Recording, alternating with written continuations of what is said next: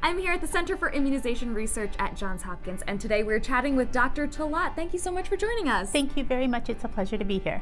Pleasure to have you. So tell us about the mission of the Center for Immunization Research Mucosal Vaccine and Challenge Team, or MVAC. So our team studies vaccines for respiratory and intestinal organisms. So viruses such as flu and RSV that cause colds and pneumonias, and also bacteria that cause diarrhea. And so these are your mucosal membranes, your nose and your intestines, and so that's where our team's name came from. Oh, that's interesting. So what is a mucosal vaccine? So it's vaccines that are administered through one of these mucosal routes. So either a nasal vaccine, an intranasal vaccine. The licensed example would be FluMist.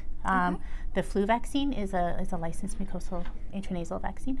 The other option is an oral vaccine that you take by mouth, and so there are many oral vaccines that are licensed for organisms such as typhoid, or rotavirus is the one that every child now gets in the United States. Worldwide, there's a polio vaccine that's given orally. So vaccines that use the immune system that is in the mucosal membranes to protect you against getting these infections. And so you administer the vaccines the same way that you would get infected with these organisms, and that helps prevent them from causing disease. Oh wow, that is so interesting. So tell us a little bit more about challenge studies and their role in vaccine creation. So challenge studies are a little bit different. These are studies in which we actually give people the organism that causes the disease. So we either give them a cold virus, or we give them the bacteria that causes traveler's diarrhea or bacterial diarrhea in other places.